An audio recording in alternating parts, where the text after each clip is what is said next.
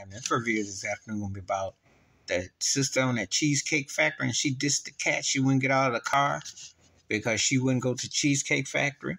She didn't want to go there to have a meal. I'm not shocked or surprised. Some of the soul sisters out here ain't giving brothers the time of day.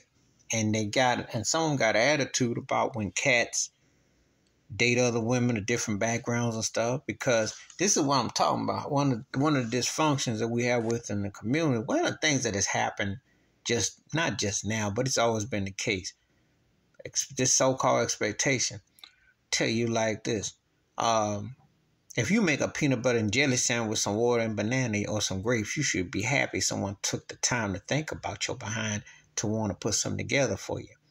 Now, I understand you want to go somewhere or something like that. Beggars can't be choosers, you know. So we go to a nice place, let's go Dutch. If it don't work, I don't have no hurt feelings. Remember this white cat and this chick, this was a long time ago. Took her to a Japanese restaurant, spending buku loot, and she wasn't feeling him. And I felt for dude, too. I almost wanted to give him my hanky, but I couldn't, you know. Long time ago, I had a woman tell me, she says, don't take me to Burger King. But she still liked the Crown, you know. Still wanted the Crown, just didn't want to go to Burger King, you know.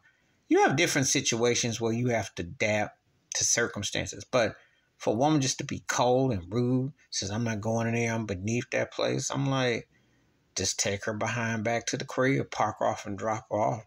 Or tell her to go get a microwave or take and bake or take and shake. I'm like, come on now. You know. I mean, you find out how someone really is about you, but by the lengths they go to. But, you know, if you're putting in your work and you really doing it, you know, you don't need to go through all that. You really don't. But that's just a shame that you're hearing this sort of thing. But it's happened before. This ain't nothing new. There's nothing new. You know.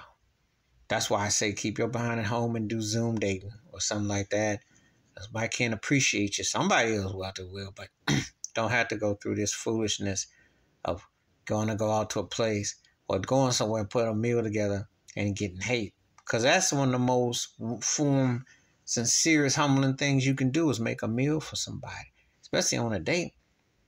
And you're going to do that and she's just going to get cold on you, act like she's North Poling you. Please like, subscribe, book and thoughts, comments. And I do respond. Thank you. Wash your hands. Keep your mind clear. Watch out for nothing. Shit if you feel like I'm on. Peace.